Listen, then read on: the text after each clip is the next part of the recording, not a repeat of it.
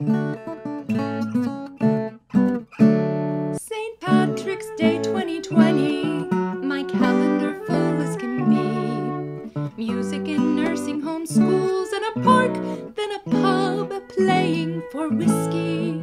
But then the plague was upon us, our Kayleys abruptly delayed. So Shira invited her Facebook friends, banish misfortune at noon to play.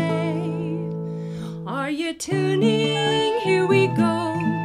That was beautiful. Here's the tune for tomorrow at noon or so. Late or early's okay. It's always noon somewhere. Check in if you played. The next day, Jack's health bolt the door. Then another new tune every day. A socially distant plague orchestra. We each played the tune our own way. There were fiddles and flutes and piano, mandolin, harp, lute, and drums, whistles, recorders, and bagpipes droning, a chorus of voices and hums. Are you tuning? Here we go.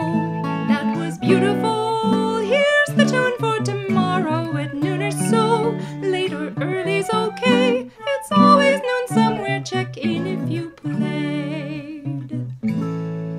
Shira led us through plague year in songs. April was effete in May.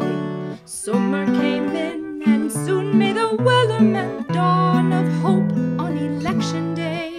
We had polskas, mazurkas, and waltzes, pavans and galliards and jigs, a schottish, a shanty, and Shira's originals posted on Facebook as JPEGs.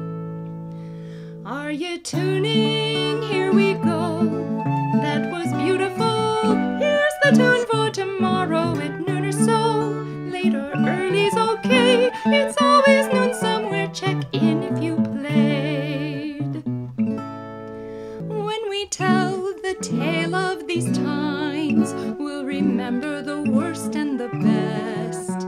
While healthcare workers deserve highest honors, without our music, we'd all be a mess.